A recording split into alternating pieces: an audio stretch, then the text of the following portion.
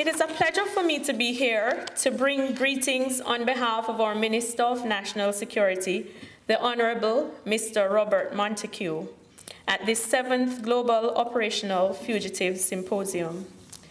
It is even more of an honor as it is being held in Jamaica, and I welcome you to our beautiful island. For those of you who are here in Jamaica for the very first time, I hope you'll be able to spend some time outside of these walls and enjoy some of our Jamaican culture. And for those of you who are returning to Jamaica, welcome back. The government of Jamaica is cognizant of the importance of having the International Criminal Police Organization, INTERPOL, as a strategic partner in its fight against transnational organized crime. We sincerely appreciate INTERPOL for convening and organizing this conference in collaboration with the Jamaica Constabulary Force and for allowing us the opportunity to host it on this occasion. As we live in this global world, we face many benefits and corresponding challenges. The use of technology has allowed us to transact legitimate business quicker and easier.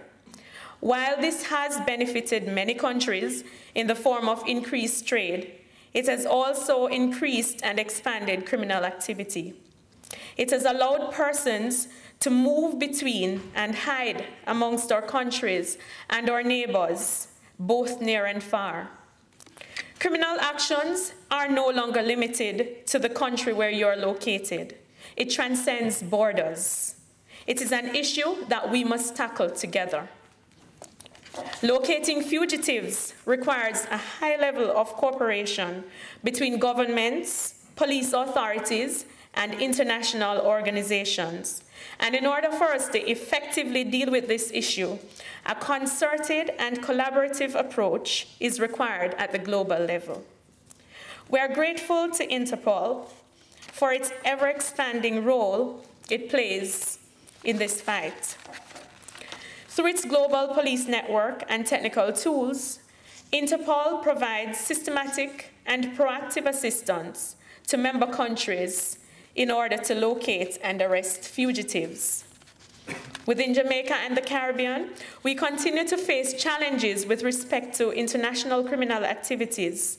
The ability to identify and locate persons on the international radar calls for a more integrative and cooperative approach.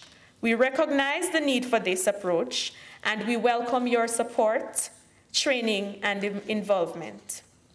We're very appreciative of the professionals who are here with us today and who will impart their knowledge and offer their expertise over the course of this symposium. We thank you for your tireless effort in ensuring that this world is a safer place for us all to live.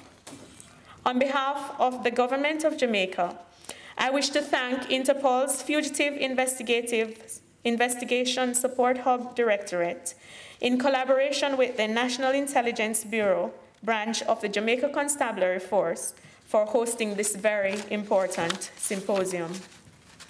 Bringing together 120 representatives from approximately 20 countries is no easy feat. It demonstrates your commitment and the commitment of all countries represented here today.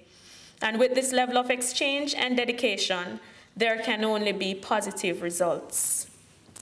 The sharing of crime-fighting initiatives and intelligence in this global environment is a necessity. Initiatives such as these, with the guidance and support of those involved here, will no doubt help to bring these fugitives to justice. To address today's security challenges, we therefore need an approach that transcends national borders as well as various disciplines. We will therefore continue to work together closely with our regional and international partners to establish, maintain, and strengthen strategic partnerships in addressing the issues of crime and security. We look forward to the next few days of talks and deliberations, and we remain committed to this cause. I once again would like to thank both INTERPOL's Fugitive Investigation Support Hub Directorate, and the NIB of the Jamaica Constabulary Force for organizing this symposium. This event was primarily funded by INTERPOL, and the government of Jamaica sincerely thanks you and appreciates your contribution.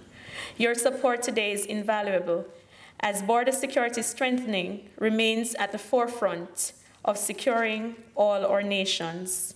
This symposium brings together a broad range of talented persons and widely respected organizations, which is important because it is only by combining all of our efforts that we can create a more secure world. In concluding, I look forward to hearing about robust solutions-oriented discussions on emerging global, regional threats and proposed efforts to counter them, as well as the building and integrating of regional capabilities and outcomes. Thank you.